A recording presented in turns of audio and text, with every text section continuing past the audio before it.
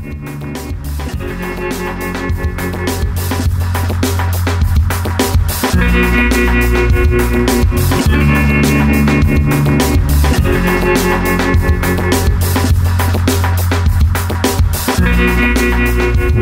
to La Taverna Friuli Wines, the definitive podcast on wines from Friuli, Venezia Giulia. I'm your host, Wayne Young.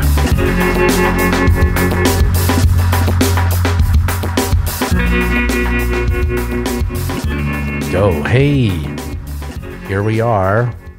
Rosella's here, Quinn is here.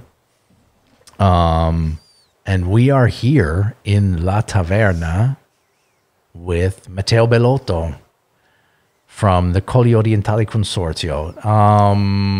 Thank you, Matteo, for being here this evening. Thank you, man. It's always good to see you. Hi to everybody. Yeah, hi to everybody. Obviously, the room will fill up as time goes on. I did have a couple of friends sort of ping me and say that they were going to be coming. And I've also pinged them back. There's Luciana. Hi, Luciana. How you doing? Welcome. If you want to come up on stage, I'm going to invite you on up to speak. Same thing with you, Rosella. I know normally you're here just kind of to speak, but certainly I'll bring you up on stage if you have some questions. The new face that I have here is a guy named Quinn with a very scary mask on. But anyway, surf and wine the way nature intended. So, Quinn, definitely jump in if you have a question. So, Matteo, I'm really happy that you're here. Thank you. I love the fact that we had like a really cool conversation before we started tonight, but, we have to sort of introduce you to the people who are listening. Yes. So tell me a little bit about who you are and especially what you do, because I think that's the thing that's most important. Well, thanks, Wayne. I'm just a consultant. I like to introduce myself just being a worker on my earth, a worker on my land. And I used to play my game just in helping people and helping the producers to be known all around the worldwide with the things that I can arrange and the things that I can make to put to wines of Friuli Venezia Giulia to be known as good as I can do, and in the place, in the right place that they can be, tasted, they can be, understood. So my goal is to work just like the winemakers used to do with the land, to be peaceful, understandful, and listening to the land, and to make the silence of Friuli Venezia Giulia to be known. Okay, so give me an idea of like sort of how you got into this whole world. I mean, you before working for the Colli Orientali Consortium as a consultant, I think you also worked for Collio, did you not? Yeah, sure. I just started from Collio. Well, the path in my common in this land, in this work, has been so long. But my path just started when I was a kid, and my grandfather used to have a vineyard in the back of my house. And where was this? In Gemona. In Gemona, yeah. So you're from Gemona. I'm from Gemona. So you're born, raised, you are like Friuli doc. Yeah, born sure. and bred. Deeply Friuli doc. Okay, yeah. Like DOCG. A native Friuli doc. Okay. Yeah. And my grandfather used to be a farmer, used to have the vineyard and all the stuff around the vineyard. And I used to help him in all the things and stuff that he needed to be helped. But when I was a kid, I never liked to help him because I was just like thinking about becoming a rock star or an NBA player or something like that, something that goes around and above all the things that you can imagine. And when my grandfather died, I understood that I never learned by him how to put my hands into the earth. And I learned other things because I had the luck to study and to do whatever is thought about people just like in my generation. And when I realized that, I just say to myself, I want to do everything in my power to give back to my land what I acknowledge in my life. So I like to think about myself just like a man on a mission. And my mission is to give something back. Give something back to my land and give something back to the people which are my land and my people, what I learned to my with my experience. So this is my goal. I want to make my land to be recognized as it is. So what do you have like in your memory kind of a defining moment when you said, yeah, wine is what I want to do? I have that moment, but I want to know if you have that moment too. Was there, or was it sort of like a gradual kind of fading into? It's been a kind of gradual fading into. Okay. I remember the first time that I tasted wine, because I used to help my grandfather in going into the fields and in helping him. And one time, I think I was 10 or 11, and I did not bring with me the water. No, it was August, so it was summer, hot summer, and I used to help my grandfather, picking up the grass in the land. But I did not have the water, and my grandfather used to bring his own wine, into the field. And so no water, wine. So that's wine. What he drank when he was working. Yeah, but it was normal because wine was just something just like we have right now. We have all the stuff that we put into ourselves when we go cycling or whatever. And our grandfather used to have wine, and I had nothing. And my grandfather said, well, this is what you can drink. And I had it. And my memory is... How old were you? I think I was 10 or 11. Oh, so you didn't have any water, so your granddaddy offered you wine. Yes. Okay. And I just tasted, and for me it was awful, completely awful, because it was just like a kid having wine. I mean, it was awful. But that memory brings me back. As soon as I started at the university, my life, I just graduated in philosophy, and for my family was nothing about studying philosophy, because it was nothing in the mind of my family, just like having a job or something like that. So I said to my parents, because I got a kind of soul, and I said, all right, you don't want to give me money to, bring up my education in philosophy. I'll do it myself. So I just started a job in a bar. Ah, okay. And I started a job in a bar in Padova, where I've been, graduated. Where you were studying? Yes. Okay. And that bar, the bartender was very, very, into the wine. And he made me, understand all the stuff and all the things related to the wine. I've been working more than 10 years behind the counter. And I understood, the wine, and I understood how much I've lost from my, grandfather job. And that was the starting point. Okay. I knew that for sure. Wherever you go, and I thought to myself, watching myself in the mirror, wine is going to be on your side. So it's going to be a moment, because, my life, I did a lot of things. I've been living in London, I've been living, all abroad and stuff like that. And I understood that kind of education and that kind of thought just brought me back.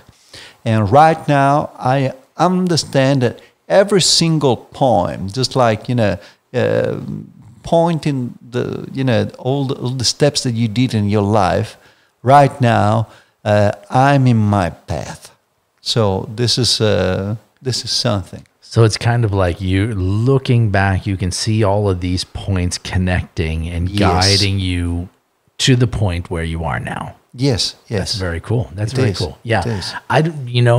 That is very, excuse me, very different for me because I the first half of my life basically had nothing to do with wine professionally, and now sort of like the second half of my life, if you could break it down in big broad strokes like that, is all dedicated to wine and that. So yeah, I don't have like childhood memories of wine.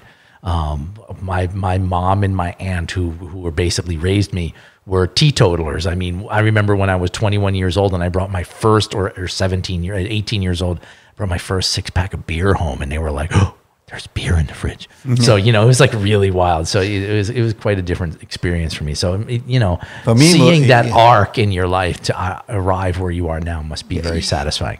If you know where I come from, I used to go by bike and going in school when I was a kid. And when I was a kid, my mother used to prepare me in the morning coffee with some grappa before I go to school, because they used to say... Coffee with grappa. Yes, because they used to tell me, whatever you got cold, you got something. And my grandfather used to have this big bowl of coffee, right? And he used to put the grappa that he did himself, and put half a coffee and half a grappa, because he didn't want to blow. Yes, he didn't want to blow on the coffee. He wanted to cool it off. Exactly. So instead of using milk, he used grappa. Exactly. Wow. And he made the grappa at home. When we were children, as a child, when we had the teeth growing off, our parents used to, wet the fingers into grappa and to put it in our mouth, just to ease the pain. Yeah, for us in the States, it was whiskey. And and I got all that memory.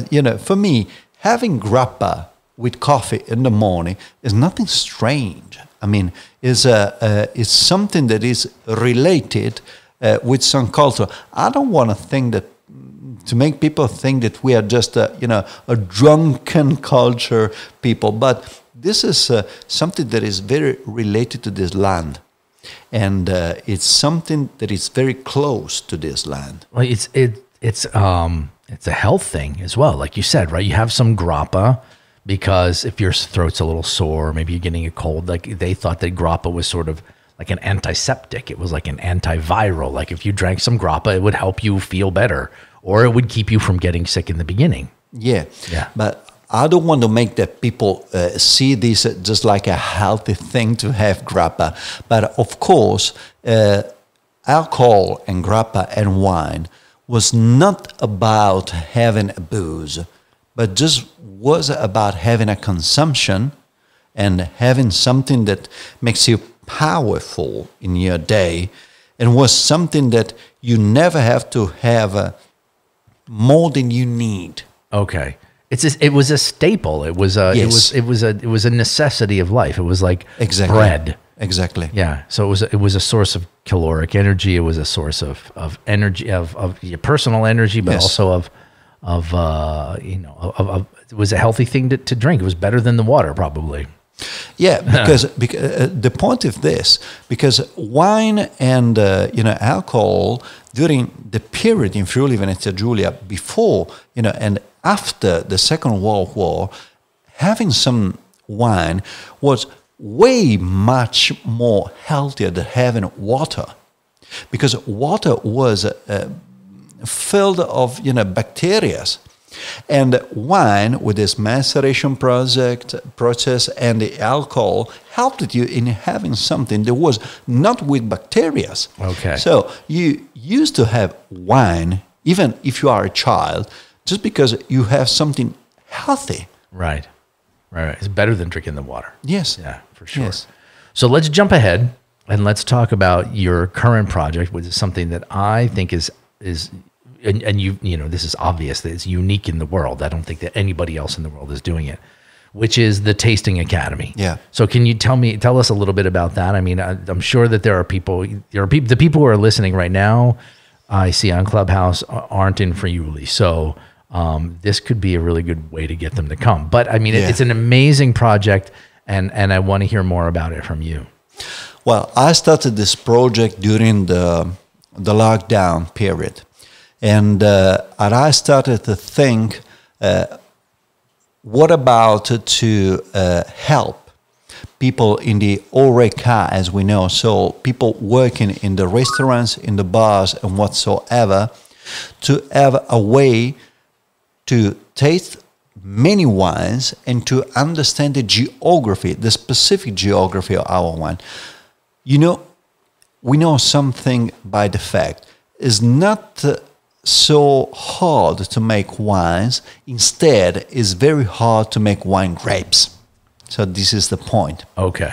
And so all the work is taking place outside. Yeah. Okay.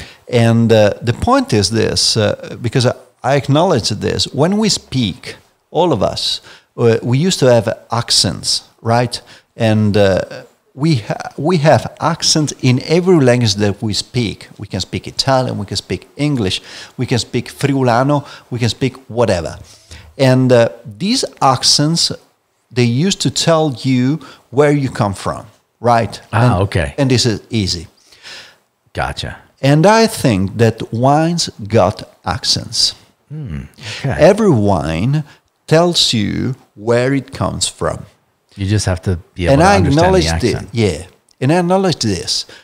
What if I have a room, just like it's the Tasting Academy, with 32 wines, because we got 32 wines coming from different parts, and we're talking about now the Colli Orientali, of course, that they are easy to make you understand where they come from with their accents. Whether they come from, Corno di Rosazzo, from Savorgnano, from Cividale, and whatsoever. So do you choose the wines for the Tasting Academy? I did. You did? Okay. I did by territory. Okay, so you knew that each one of these wines really spoke of its territoriality, really spoke its own accent. Because the guys that works in Colli Orientali, there's Francesco and Davide, which are the technical part, they used to map every single vineyard into the territory. So I asked to the wineries to bring me the wines, whether I can relate that wines to the single vineyard. So where you come in the Tasting Academy, the magic comes because I never talk about wines, but I just talk about the vineyards.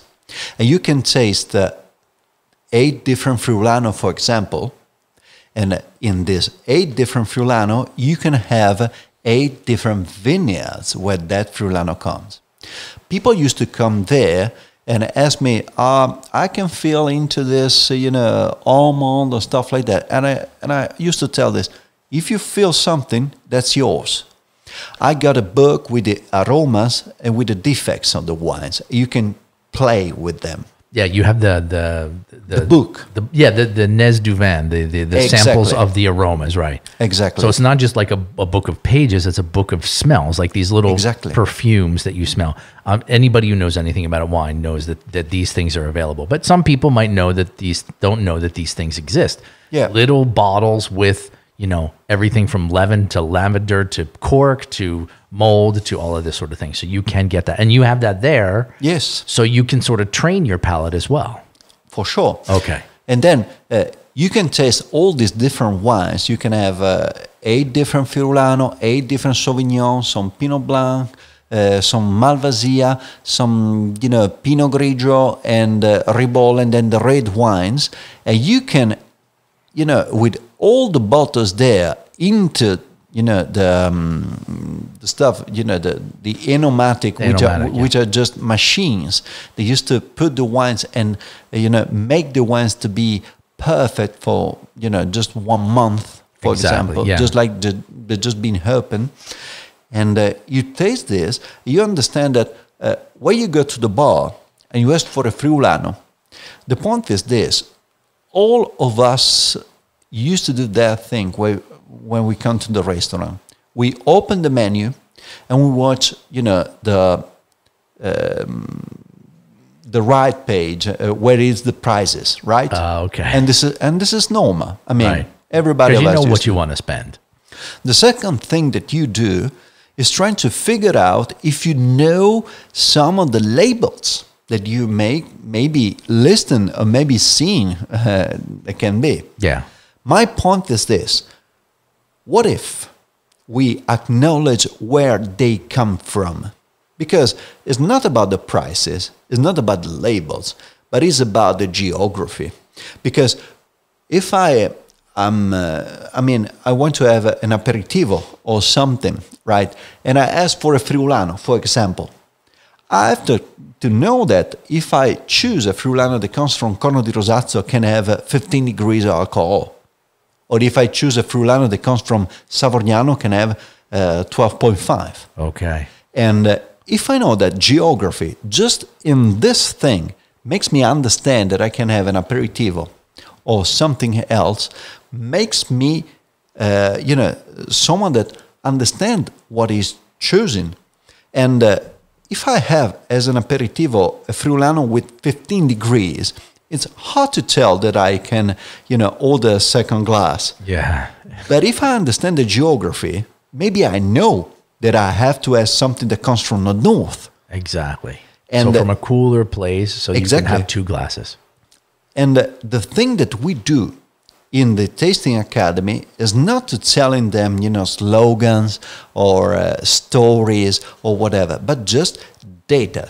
I just tell what I can prove. And since 16 years, 17 this years, the guys are making this big relation, this big written, report. The technical relation they used to do every year. Yeah.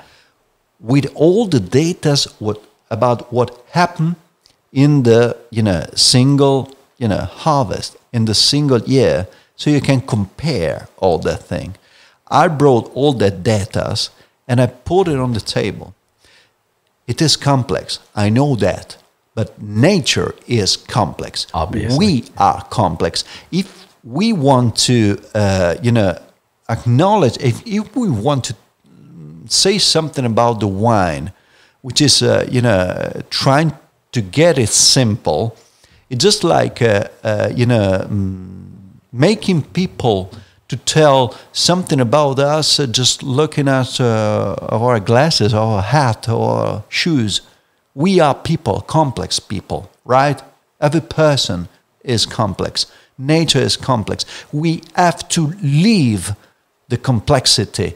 And I want to make people understand the complexity, because if we understand the complexity, we talk about the accents. And if we save the accents, we're talking about wine. If wine has not accents, we're talking about beverage. Exactly. So I've been to the Tasting Academy. I've been, wowed by the Tasting Academy. But so all of this data, how is it accessible to the people who come to the Tasting Academy? How do they access this data that you have? I told them. Yeah, I know, and I show them. With a big screen that we have in the Tasting Academy. Yeah. And we have 3,200 vineyards mapped.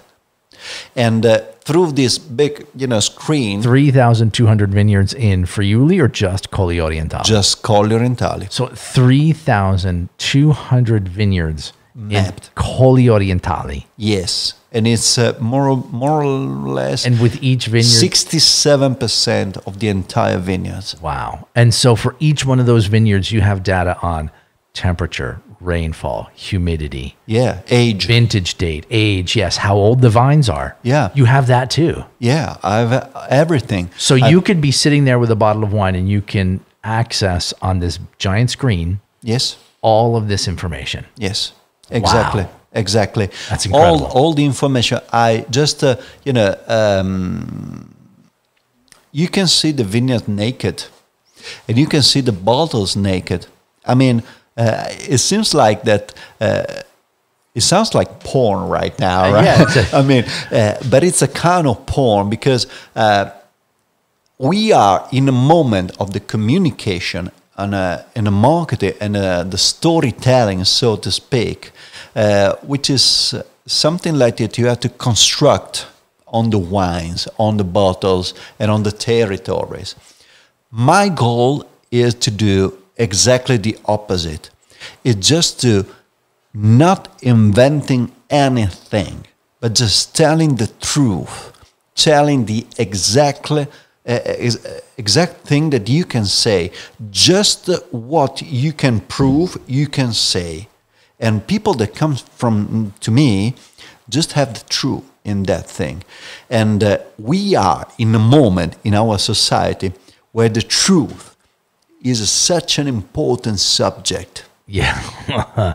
Yes, with fake news and alternate reality, and alternate facts. And I aim for the truth. Right. And I mean, every people that comes there, they could be prepared. They could be, sommeliers on the, 100th level. They could be absolutely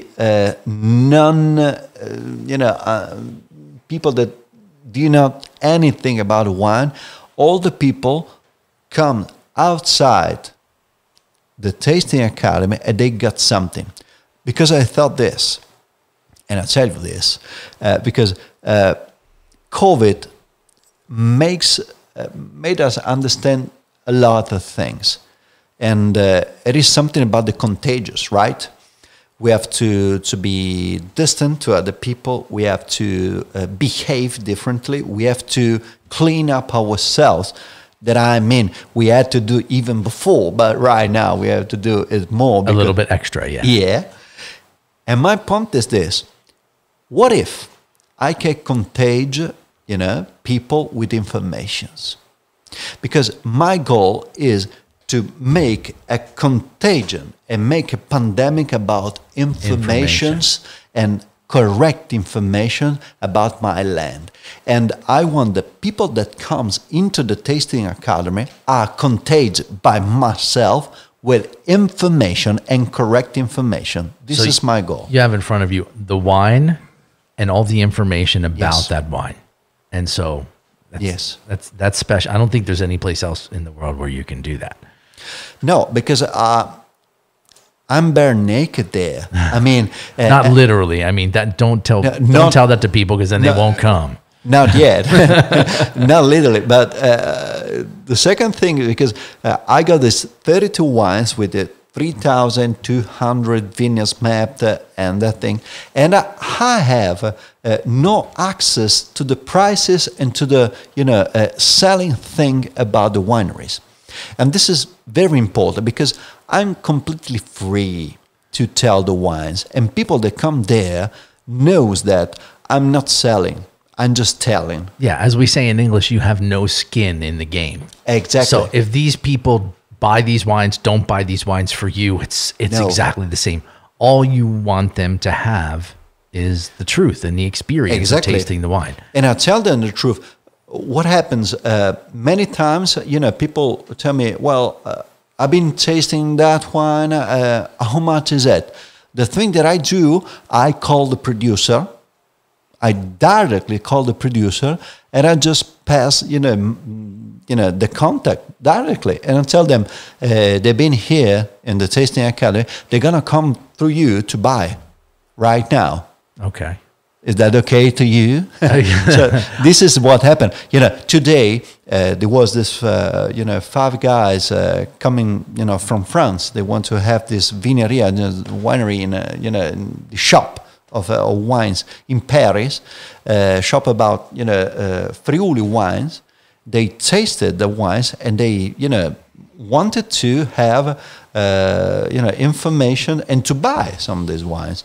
And my thing was very simple. I just call all the producers. I just arrange the appointments, and they're gonna get there and buy.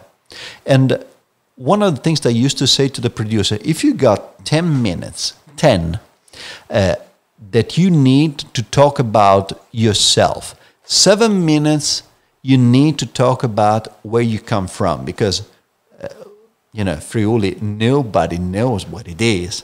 So you need 7 minutes on this 10, and then 3 minutes for your wine. One of the things I used to tell the producer: give me your 7 minutes. you're going to give you 10. So yeah, so you tell them about the place. Yes. And then when they get there, they can go directly into the story about the bottles and about the wines. So they don't have to waste time telling people about Ponca and telling people about this or that or whatever. Whatever. They already got all of that. Exactly. That's great. That's amazing. So, so you had a group today from France. Yes. You know, and you said that France and Switzerland, actually. And Switzerland. And they're going to open a place. And then you told me that tomorrow you have people from Russia coming. Yes, exactly. As well. Yes. So the Tasting Academy is exploding. Yeah, it's exploding. One of the things that I like is that these guys just found out the Tasting Academy, and they arranged it not just to come in the Tasting Academy, but for sure, you know that they're coming from France or Russia, and they arrange even, you know, a holiday in Friuli Venezia Giulia. And then they asked me where to go to eat, where to go to, you know, to have some things. And I have all the things that Promotorismo used to tell me. And I told them everything that I knew. And I knew a lot of things. Of course you do. And they, you know, they can arrange their holiday in Friuli Venezia Giulia. And you know what? One of the things that everybody that came in, you know, in the Tasting Academy just told me, if I had to choose a sentence that everybody told me, there's one sentence: we need to come back.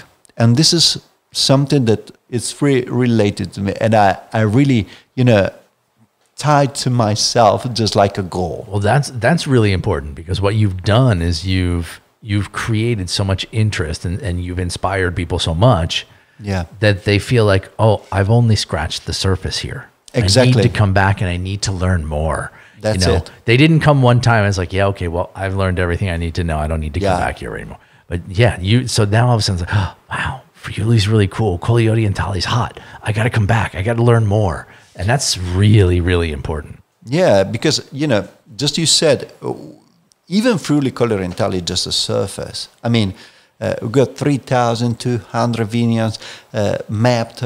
We have to work more to do this.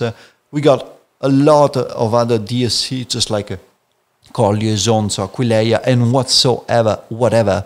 I mean, we got so many things that you need to do in a small place, because it's Friuli Venezia Giulia, it's a nutshell. And as you understand that you're just there and you had a holiday of a week, you can figure out that, Jesus, it's not enough. I mean, I have to come back. And it happened to me last week that it was two guys coming from Como, right, close to Milan. And they had a tasting academy. Then they asked me where they can have some frico. And I just pushed them to Cividale, and then in other places. Then they called me back and asked me where they can go. And then this week, and you know, it's been the brother of that, you know, of one, you know, of one of those guys. Yes. So basically, they came and then they said to their brother, "You gotta go. You gotta go." And he came. Wow. And he came. I mean, I'm not working as a, you know, tourism is not my goal, of course. Right. I'm doing something different. I'm doing the promotion of the wines. But yeah, through it's connected. But through the wines, you can say a lot of things. And as soon as you understand that you have not to talk about the wines, you open the world of a land. I mean, if I would be there in just having, you know, the sentence, just like the flavors and the stuff and the sommelier thing, right? Okay. Probably I would got people that would never come back. Yeah, I totally agree with that, because I was going to ask you to elaborate a little bit more on that. So, yeah, if you just sort of sit and evaluate the wine, you know, sight, smell, sip, the whole thing, the 5 S's, it's super dry, and you don't really, it doesn't inspire you that much. I mean, I just had a recent experience with that, you know. Beautiful place, amazing food, and the most boring tasting. And I was really disappointed with the tasting. It's just like this could have been so much better if you didn't do like that sort of very structured ice tasting, which I'm not a big fan of. I can tell you what I did today. Tell me what you did today, and then I'm going to ask the folks in the audience if they have a question. So tell me what you did today. Everybody, if you got a question for Matteo, prepare yourselves. I'm going to ask you to come up on stage and speak. So go, Matteo. What I did today, we had on the tasting, with the wines, we had a Malvasia, beautiful Malvasia. I won't tell the producer that it doesn't matter at this moment. And that Malvasia for me reminded me, the Malvasia Istriana from Friuli Venezia Giulia is salt. It's the saltiest wine that you can acknowledge. And people used to think about a sweet wine in Italy, but it's very salty. And Malvasia for me, I was enough with words to tell them. One of the things that I did has been to put on the screen the Grey Gig in the Sky of Pink Floyd. And I tell them, just listen right now. Put your nose in it until and before the Mrs. Terry started with with the gig in the sky. And when she starts, you just put the wine in your mouth and you understand what this Malvasia. So I did it through, Pink Floyd music. So you're doing almost like a little bit of a multimedia kind of experience in there too. But only for special people, or for everybody. For everybody, everybody's special. Yeah. So that's the point. And wine is just about keeping us together. And if a bottle, my grandfather used to tell me this: if you put your nose more times that you put your mouth in a glass, that wine's got some problem. Got some problem? Yes, because that wine is eager to be drunk, not to be, smelled. Oh, okay. So if we are talking more about the wine instead of talking about ourselves, so the wine is not doing this work. I mean, wine is just to keep us together. Okay. We have not to talk about the wine. Wine talks for himself. Okay. And wine is to be on the table to keep us together. Gotcha. Okay. So I want to give the opportunity. I have Luciana, Heather, and June up on stage here, and I wanted to give them all a chance to talk. Luciana, did you have a question for Matteo or a comment? Thanks for hello, coming. guys. Thanks for coming, by the way, Luciana. Always a pleasure to hear about Friuli wine. You know that. It's in my heart. Love having you here. Mr. Bellotto, what people need to have to enjoy or to be accepted for the academy experience? Do they need like a WSET degree or any kind of pre-study? How it works? Well, no, it doesn't need everything. I mean, every people is accepted into the tasting academy. We thought about the tasting academy for the professionals, just to have something, a kind of master class about the Colli Orientali. But one of the things that is happening right now that I didn't, thought before is that many people are gifting the experience of tasting academy, just like the birthday gift, and all the people that can come there with no preparation, and as soon as they come there, they understand that you can have a kind of preparation, and into the tasting academy we can go very deep into the preparation, because I can tell you, every kind of different treatments that have been in the vineyards or enologically, but you can be freely just to have a taste, and it's open to all the people that want. I try to diversify the people, because some of them are much more professional and interested in something, and some of them just want to acknowledge something. And right now is something that I do not know, and is happening because people that wants to come there just get there, and it's not important that they are prepared or not. So it's open to everybody. We used to get them free to the people which are professionals, and whether you're not a professional, you just pay €1 for every single sip, and the best you can do is spend in €30. I was going to say, basically, if it's €1 per sip and you have 30 wines or 32 wines, that's a pretty economical afternoon of learning about Friuli and wines. Yes. It's if you go to a winery, you're going to pay our $15 for 4 wines. Exactly, but our goal is not to have money for this. Our goal is to make this thing to be talked about, because as you said, Wayne, this thing is unique in Italy. There's no place what is done just the way we do this. And my goal is to make much more people to come in there. I don't care about money in this moment, because we have a goal as a Consorzio. We have a goal as as people working just like I do. We want to make our land to be spoken to.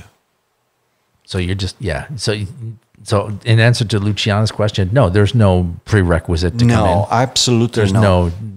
So you can just come and be a complete novice and learn about Friuli. But you can just come, but we can have different kinds of conversations. Of conversation, because I'm prepared to talk about the molecules that you put into the vineyards, or what you did into the cellar, to whatever. So we have all the different scales of the deepness that you can have in the communication, but it's no need to have any kind from of beginner to expert, as we say. Exactly.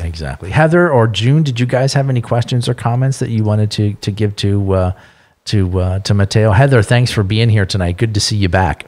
Hey, good to see you, Wayne. Thanks for having me. I've really enjoyed this conversation, Matteo. Thank you so much. I just want to introduce you to Matteo, because Heather is doing something really amazing. She is amassing a collection of Friulanis, of Friulano wines in the United States. And she's importing them, and she's buying them from different places. And she has a blog called, what is it called, Heather? Friulano Wine? Yep, friulanowine.com. And she's tasting through, like, week by week, each one of these Friulani, because she's been so inspired by Friuli that she's fallen in love with this grape variety. Jesus Christ, would you marry me?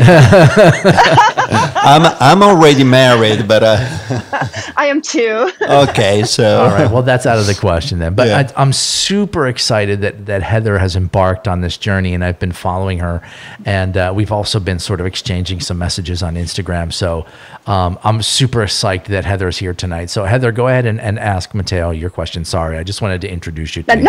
Thank you. I appreciate that. And that's kind of when you were talking about all the, you can have the same wine, but from different areas within the region, and they can all taste different depending on where in the region they're grown. That's what I'm trying to, I guess, ascertain in my journey of tasting all these different Friulanos is, all the differences from the different locations they're coming from. So I'm really excited to embark on this journey and learn about the region more, because I feel like I will feel more connected to the region through tasting all of these different Friulanos from all over the region. But my question for you is, how long is your academy? Like, if I were to come there as a visitor, is it something I could do? Is it like a day? Is it like every day for a week? Or how long? How does it run? How do you run that? Well, I think it's important to clear up that the academy isn't a course; it's a place. Okay. Yeah. Okay. Yeah, it's a place, and it's open every day. Every day we got right now we got into the website of Colli Orientali de Friuli.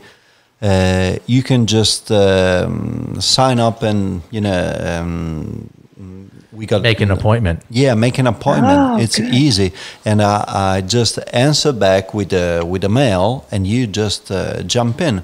And we are open every day since Monday to Friday from 8 o'clock to 7 o'clock. But it happened to me even to be there on Sunday or Saturday, and my wife is very happy about that, of course. But I just want to arrange every kind of needs that people can have. We used to, the structure is permanent.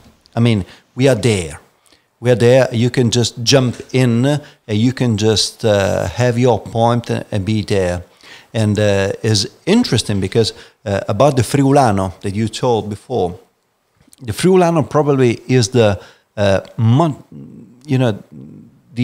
greatest reader of our land, because it's the wine grape that just planted all around, except from the cars, of course, and is the one that blind tasted can tell you where it's planted, and it's beautiful. And I'm just arranging with the 32 wines that we put there to do something, with 32 different territories with the same wine. For Friulano, for example, we were talking about before with Wayne Refosco. about Refosco and as well, and we're just arranging some focuses, right?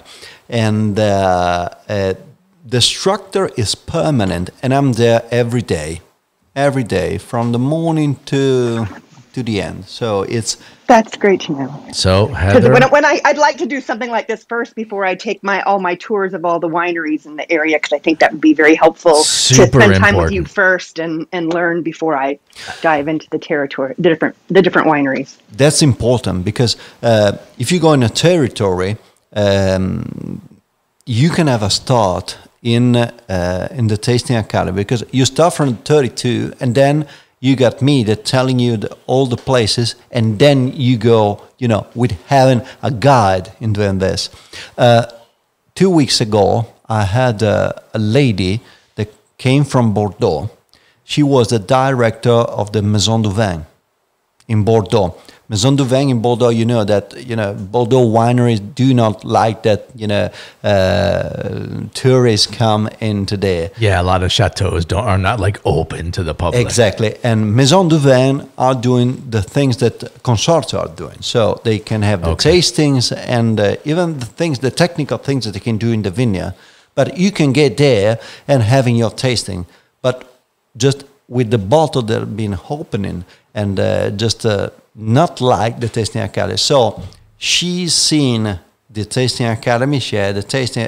She told me, "Can you come in Bordeaux and do the same thing?" No, they're going to steal you from us. We gonna understand the importance of the tasting academy as soon as someone is gonna steal from us. This is the story of Friuli. Yeah, that's definitely. And I'm surprised that something like that hasn't already happened in a place like Bordeaux or Burgundy, where it's tough to I had go and taste wine. I had 4 calls yesterday. One from Barolo, one from Emilia Romagna, Okay.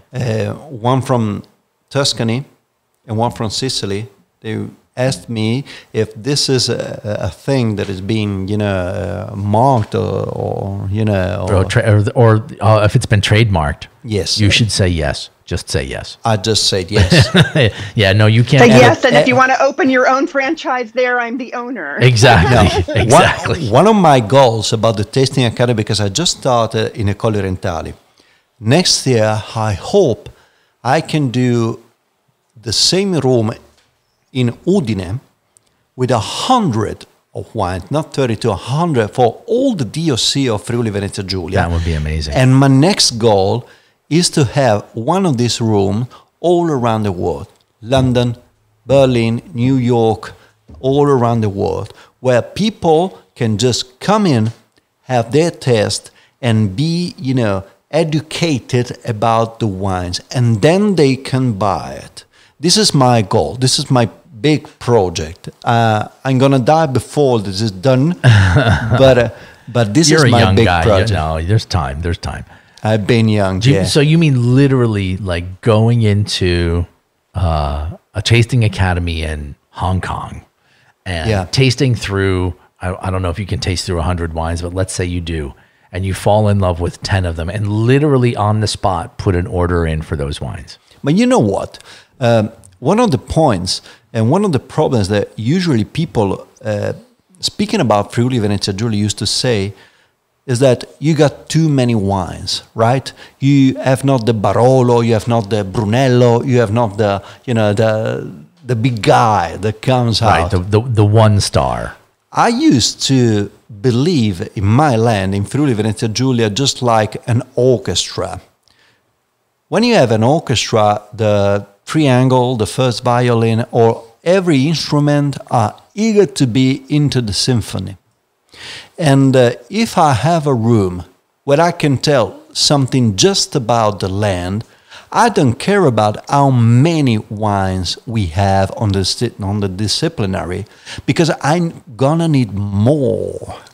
And I want not just 100, I'm gonna need 1,000. And this is the way, because I want that. If I can see myself in the future, I don't want people speak about Friulano, Sauvignon, Pinot Grigio, Merlot, Tazzeling, whatsoever. I just want people think about the Friuli. Yeah, that's super important. Just like the way people think about, Champagne, they don't think about Chardonnay, Pinot Noir, and Pinot Meunier. Yeah. They think about Bordeaux. They don't think about Cabernet Sauvignon and Merlot and blah, blah, blah. Yeah, but we got an history. And it's right to be 300 years, before this. Right. Because we had the World Wars and the stuff. But right now is the moment to move. To move on that, yeah. To develop the... And this project right now is starting to have some, results, because I can see people what they drink. I can see people whether they drink, a macerated wine, an acidic wine. I can see people what they like, and one of the things that I used to ask to the producers is that simple question: who is the one who drinks your wine? And nobody knows. Nobody knows, because they used to tell me, I used to sell it to that restaurant, that place. But the question, who? And I can see who. Whether it's a woman, a man, what the age, I can see all that stuff. So you are there observing. Yes. People come in and you see a group of people and you can see the way... different people react to different wines. So you see like a group of young people, men and women, and you can see that there's a difference between what the women like and what the guys like. Yes. Or you have a group with older drinkers and younger drinkers, and you see it. So you have this unique kind of sort of overview, this kind of position where and plus you're not just looking at one producer, you're looking at everything. 32. A producer only understands who drinks their Malvasia or who drinks their Pinot Grigio. And even then, it's a stretch because they're not paying much attention because they got to go back and work in the cellar or go do something in the vineyard. So they don't have time to sort of remember all of this. But you're there observing. So tell me a little bit about what you've learned. I can make you a perfect example about this. Yeah. Because I've seen so many things. I used to manage small groups. This is very important to tell. I never manage groups that are more than 8 people, right? So small groups where we work together, because it's a room where we work together. It's not about drinking, it's about working together. But it happened to me in having the second machine that we have. We got 4 machines with 8 wines each. And the second machine was about all 8 Sauvignon, right? This Sauvignon was like, some of them was like,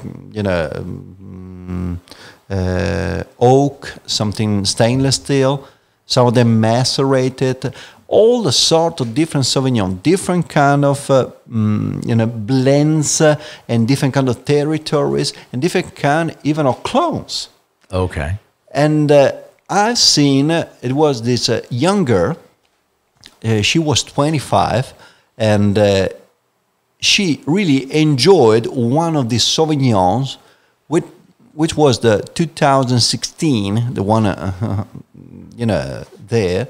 And she liked that, and it was a wine with 48 hours of maceration. And she was with his older brother. It was 41, just like I am.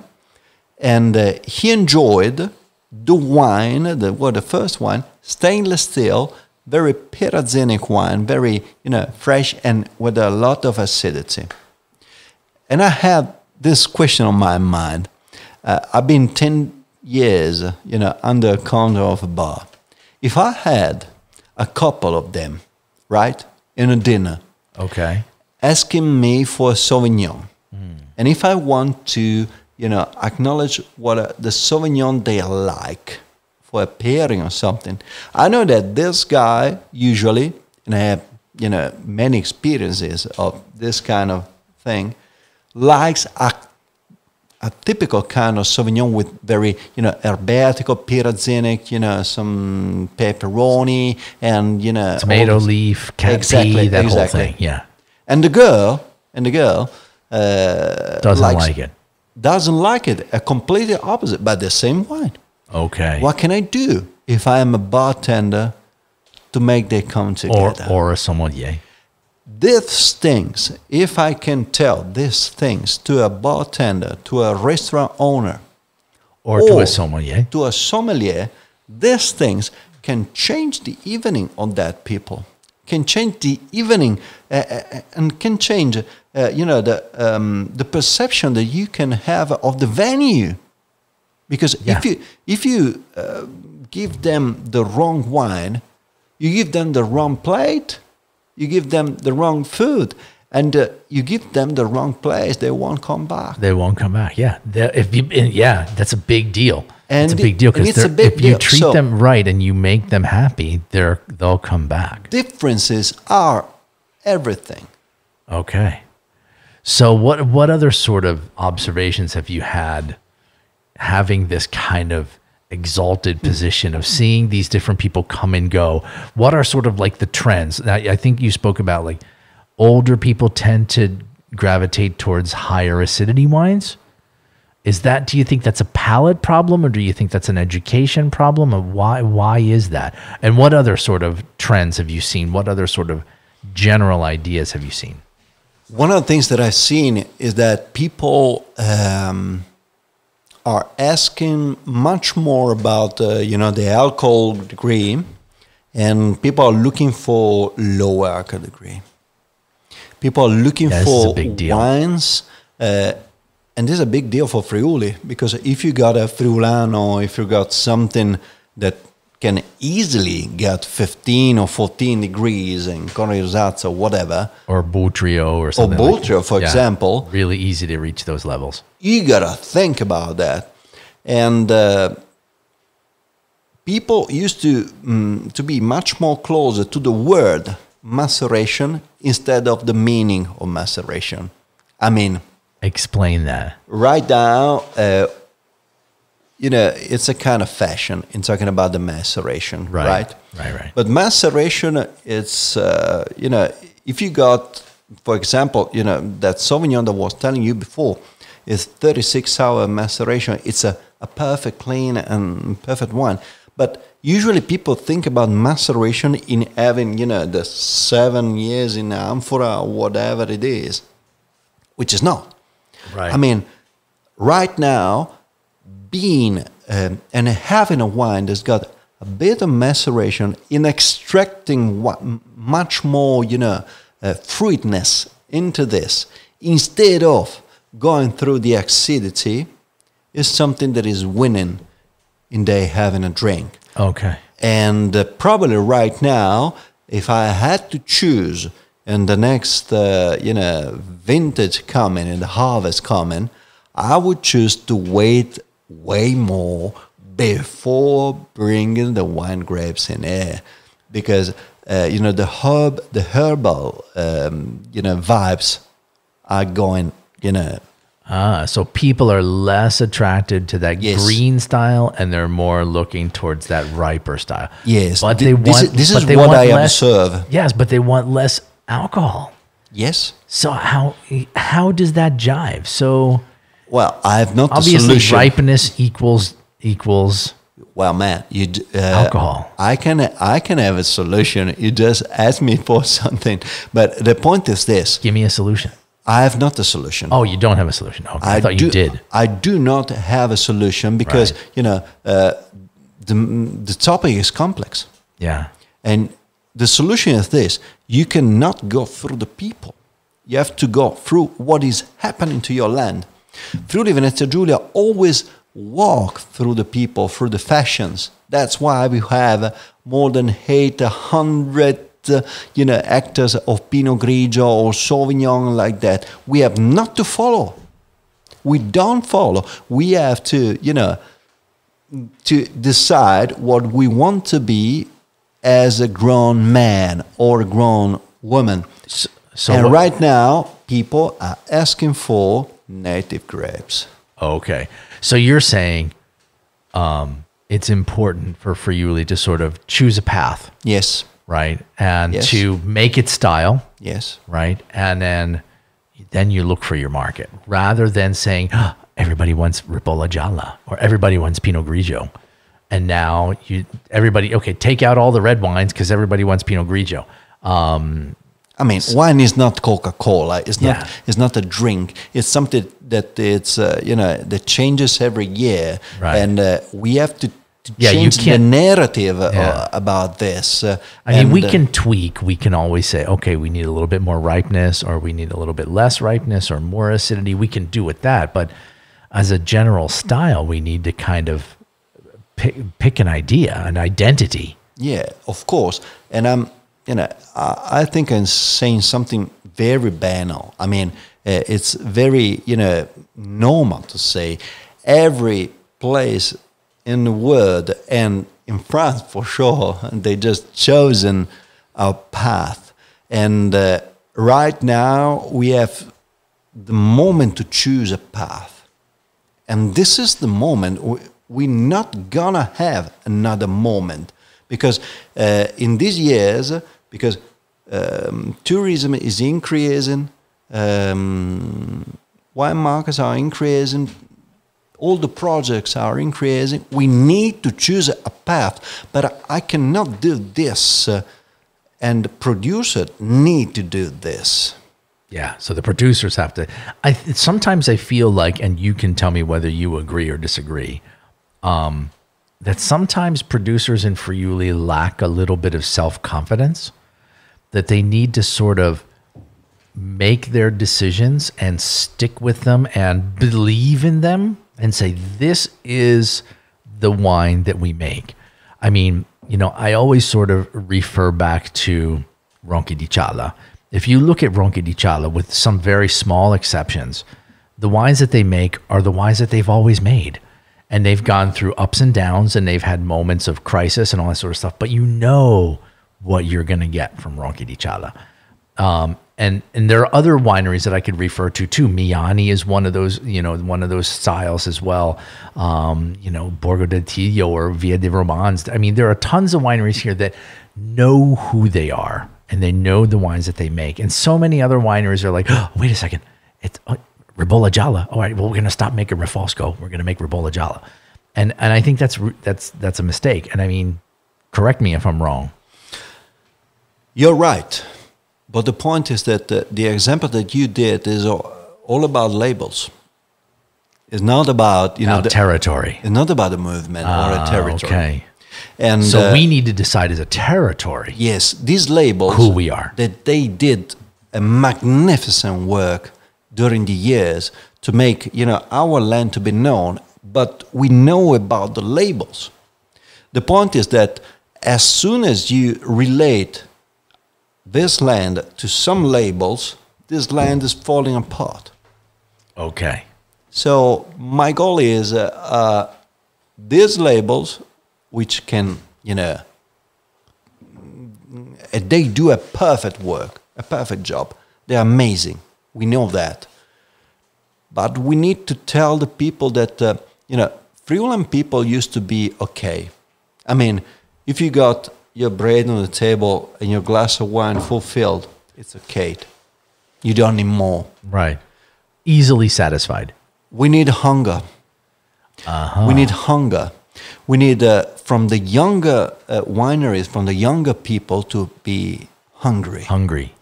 Hungry, I mean, and we need guys that need to study. Sorry. They need to study. They need to look for a house. They need to look for a job. They need to look for a car. They need to look for something. All of the generation of guys that never had the need to look for something had no hunger, just like I had, just like you had, just like normal people has. Okay. Without hunger, we ain't going everywhere. So, yeah, and I can see this sort of looking back on the idea of where Friuli came from, the modern history of Friuli. If you think about what made Friuli great was this period after the Second World War, yes, when everything was destroyed, yeah, and you had to build something, yeah, right? You had to build something with either with a passion or with maybe the little bit of land that your folks had, or maybe a business that you were sort of kind of scraping by, and you were saying, I need more, right? I need to make, and I want to do something big. And then, so what we're at now is kind of a point where maybe that second generation after the war that kind of got handed this stuff. Yes. Now we're in the third generation after the war. Yeah. So maybe those guys are kind of back to that idea, because things aren't as easy here as they used to be. A lot of competition from Alto Adige, competition from New Zealand, competition from all over the world. And now they're kind of like, oh, okay, we really got to do something here. Well, we can see this in a different way. Third generation was about building something to be, on your foot, because everything was destroyed. Second generation was about building, a label, a brand. Third generation should be, and we are here right now, should be to construct a territory. A territory. Because the brand you have, the hunger you have not anymore. Right now you have to, to put something about the territory. Right. The fourth generation will be the one that have that territory go beyond their own labels. Because the examples are very simple. We have right now bottles in US all around, which is written Pinot Grigio right now. Okay, Pinot Grigio or Sauvignon, for example. And do you read, or how many people does read down after Pinot Grigio where it comes from? Almost nobody. Exactly. This is the point. This is the point. And Pinot Grigio is close to the 35% of our land. We have to work about our land, our native grapes. The day that we're gonna see on the label, on the bottle, just the written Colli Orientali, or Grave, I don't care, or Aquileia, without caring what kind of wine is in there. What kind of grapes? That's the point. That's where we got to go. Yeah. Yeah. That's great. Yeah, I think that's and I like when you're talking about that sort of progression where you're saying, okay, first we started off, you had to make a living. Now you have to make a brand. And then the next step is we need to make a place, a territory. Yes. So we're kind of, it reminds me of going back to Ben Little, when we talked a little bit about Maslow's pyramid, right? Yeah. So you start off with like your bare minimums. You had to live. You had to make a living. And then sort of you're moving up, and now we're sort of moving towards the tip of that pyramid where we're becoming a territory, a worldwide power as far as a territory is concerned, like Barolo or like Bordeaux. And I think that's definitely the way you got to go. Yeah, this is what I'm thinking about. Okay, fantastic. All right, I'm going to ask if anybody, Keith and Cole and Rosella are in the audience. I've all invited them up. I want to invite them to come up and speak if they have any questions, or if Luciana or Heather have any more questions for Matteo, now's the time to do it. Cole or Rosella, do you get Heather? Yes, go ahead. I just wanted to say thank you again. It's been a pleasure to learn and listen. So I'm just very happy that Matteo is here today. No, Matteo's great. Thank you. Thank Heather. you. Thank you. Thank you very much. Keith, Cole, Rosella, did you have anything that you wanted to jump in and say? Yeah, Rosella has left, so she's obviously very satisfied with the evening. No, she's back. Hang on. She's raised her hand. Hang on. I'm going to bring her up on stage. Here she comes. I think I invited her up on stage. Rosella, yes. Hello. Hi. Hello. How are you? I'm fine, thanking you. Thank you. I think you're quite well with all these beautiful people around you. Oh, I'm always very, very happy. Did you have something you wanted to ask Matteo? Oh, well, basically, I think I've missed the way that I can find this wine tasting academy, because I think there should be a website somewhere where I can have a look and maybe book something, because I think it's quite interesting, and also the things that you were talking about are really yeah. Matteo, is there a website you can go to? Explain that so people can figure out where they're going. Yeah, well, it's quite easy. The website, it's Colli Orientali, written on, colliorientali.com. Okay. And on the main page, you just have the Tasting Academy, which is written Prenota qui. You just clicking upon, or you can just write me on my social pages. Storia Divina WhatsApp, because the same person that you just book, it's always me. Okay, it's quite easy. What's your Instagram handle? At Storia Divino FVG. Storie Divino. Okay. Got it. Yeah. You can book, but it's easy on the website. You just click and ask, because you can have the timetable where you can come. So it's easy. So colliorientali.com. Okay, so got it. Yeah. Fantastic. Thank you, Rosella. Thank you. Yeah, hope to see you in Friuli. Keith, did you have a question? Yep. You came up on stage. Yeah, just wanted to thank you, Wayne, for these very, very interesting topics that you've been throwing at us. Well, Keith, that means a lot coming from you, because you know a lot about wine. Yeah. So that makes me super happy.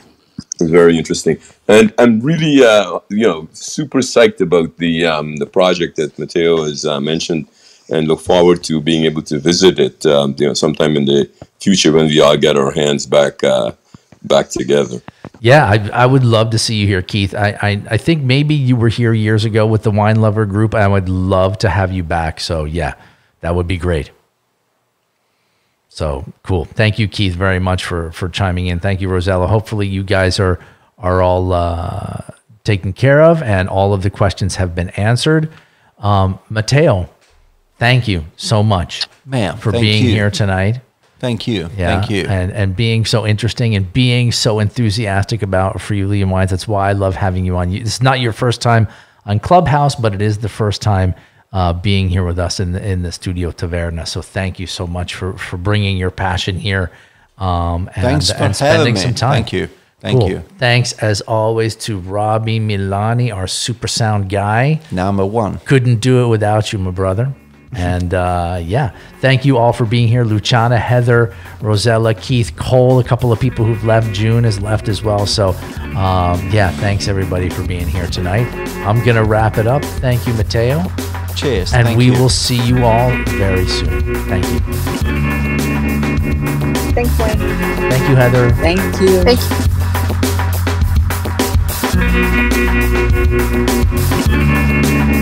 Hey, I want to thank everybody this evening for coming. Thank you for listening. I appreciate Natalie Bellotto, our co-host, Rob Milani, our sound guy. Follow me on La Taverna Friuli on Facebook. I'm also on Instagram at Wayne Grape.